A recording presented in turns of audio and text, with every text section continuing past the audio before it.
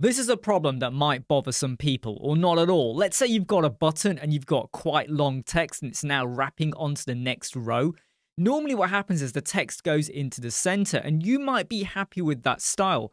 But sometimes, depending on the width, it might not look quite right. And sometimes reading is better left aligned. Let me just go to this button and let's just imagine I now made it a bit smaller or something like that. The and on going on to the next line, we get that kind of reversed inverted pyramid effect and it doesn't look so good. What you could do is left align it. And this is done with a little bit of CSS. So just create your button as you would, go and stick your text in, go to the advanced tab, go to custom CSS, and that is all you need to drop in. Selector, elementor-button-text. If you're going to have a class name, get rid of the selector and go and put your class name in. Text align left. That's all it is. Because when you get to the mobile, center align can look okay, but sometimes having left align works a little bit better. Now, I am not saying you have to be left align and you can't be center, because I will mix it up depending on design and the spec and what we're trying to achieve for the website.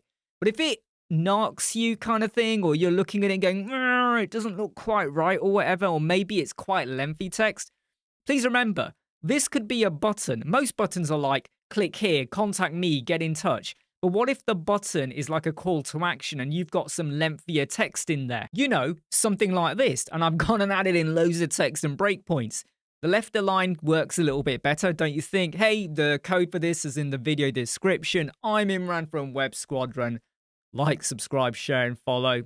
Catch you later. See you soon. Take care. Bye.